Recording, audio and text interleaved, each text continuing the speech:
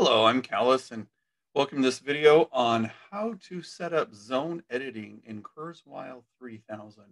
Zone editing is one of the great features of Kurzweil that makes it really phenomenal to use with PDFs and text that have a lot of different things going on in them.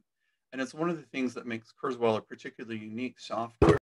So we're going to look at how this happens in the installed version of the software.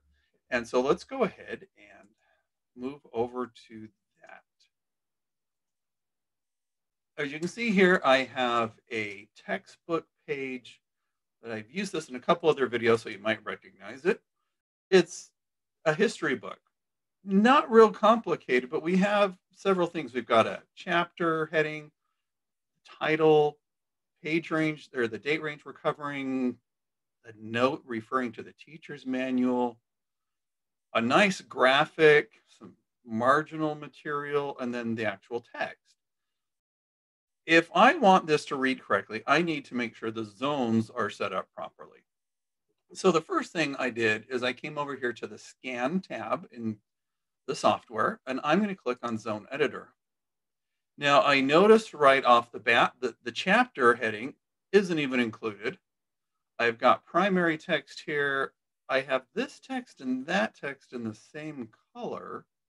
And then I've got the page number down here as well. Let's zoom in a little bit more so we can see what's going on in the middle here of this chart. So this is a timeline here that actually has some useful information on it. But the way it's set up, it's not even going to read it because it's saying it's a graphic. Just making it primary text will make it read in a weird order. So let's look at how to fix this. First thing I want to do actually is I'm going to add a zone. So I right click, I click on add zone, and I draw my box around the area I want. And then I click off of it. You notice this zone is still highlighted. And it says it's going to read it fifth in order. Don't want it to read it at the middle of the page. So I'm going to right click on the highlighted zone and go to properties. I'm going to say it's reading order number 1. And you see that a roaring decade is currently number 1. It switches to 2 and the date switches to 3. So it's automatic for me. Now, I'm a little concerned about this zone right here too, because it's kind of chopping off the bottom of the numbers, and that'll make it likely not to read it well. So I'm going to right click and do adjust zone. I'm just going to make that zone a bit bigger, drag it over, make the centering nice and pretty. And then I clicked off of it. It's still highlighted, but I'm done with that zone. So I click again, and that deselects that zone. Now this up here, it's text, it's not an image. The student might be curious what it says. So I'm going to select it. I'm going to right click and go to properties. Now I'm going to change that to a secondary zone. That way it will read if I click on it. Okay, so now it's green. So that tells me this still is not readable. So the first thing I need to do is I can't have this as all one zone because it's got to read it in a broken order. So I'm going to right click and I'm going to delete that zone. I want to be careful. The option above it was delete all zones. Now I'm going to add a zone. Okay, got one there. I'm going to scoot that over. Let's see, cancel. I'm going to do adjust zone. I'm going to scoot that over just a little bit so I don't get that line on the left because it might think that's something. Okay, there we go. Now I'm going to add another zone. Before I do that, though, let's look here. Okay, we've got zone 4, zone 5. It's out of order, so I'm going to have to adjust the order. Let's do that in a minute. Add zone. Add the second one here.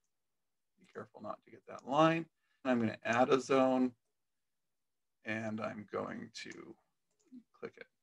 Okay, so now I've got these 3. They're already set as primary zones, but these 2 are still set as image. So I'm going to select one, press Control on the keyboard, select the other, right click, and I can adjust the properties of both of them at the same time. Now I've also noticed that This is definitely cutting off the word president. So let's drag that one a little bit, move it around, make sure it gets what we want. Do the same thing on this one. No reason to read half a word. It won't sound good. Now, the next thing I need to do here is I've got reading order of 1, 2, 3, and then it skips this entire thing and comes down here to the outline and then text forward 5 and then comes back. That doesn't make sense with the flow of the page, so I'm going to adjust the properties. I make this one 4. I hit enter to get out of that one. And then it was going this way and then back, but that doesn't work either. So I want to go from 4 to 5, adjust this one to reading order 5, and I'm hitting enter is how I'm getting out of that. This one, properties, reading order 6, reading order 7, and finally reading order 8. Now I can scroll down and see this has moved to 9 and that has moved to 10. So by moving them up, I keep pushing these two down, and so it just pushes the numbers behind it down. This was moved to 11. It's a secondary text, so it's going to read last. Now I've got the page number down here. It might be helpful to get the page number just to help me follow along. So I'm going to adjust the properties on that one also to a secondary text, and that's really small. I'm going to zoom that one out just a little bit. I just like making sure my zones have the entire words in there. So that is pretty easy how I adjust the zones. If you have the web version, you can do that on the website. The menus are a little bit different, but the functionality is pretty the same. One nice thing about the installed version, if I'm doing a large book, when I click out and it says, do you want to save? And I say yes, it's saving it to my hard drive, so it saves it much faster. Now, the second thing it's going to ask me is, do I want to re-recognize the page? In this case, I added a zone. Chapter 25 was not going to be read before. Zone 11 was an image, and all of these zones were images, so they had no text information behind them. Also, I sized up a couple of my zones to make sure it was getting the bottom of the letters, or numbers in this case.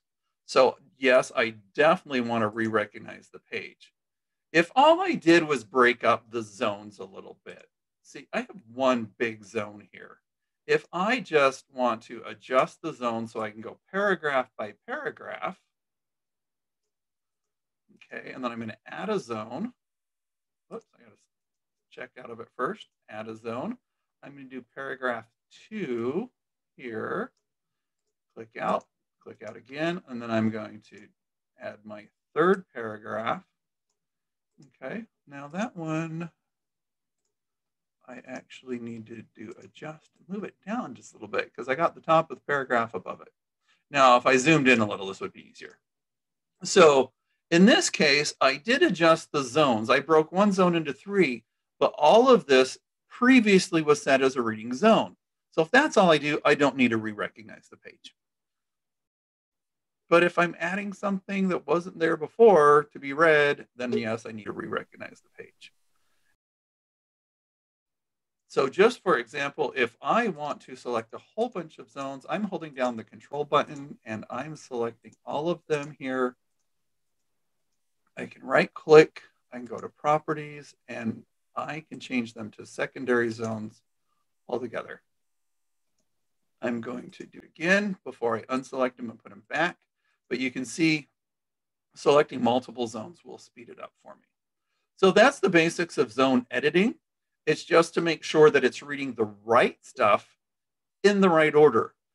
Some images, especially if the book's not really clear, the computer will think some of the bits and pieces of the drawing are words, and it will try to turn them into words. So that was another time where I'm going through and I'm going to just delete a whole bunch of those, or I'm going to select the whole thing and turn it to a graphic.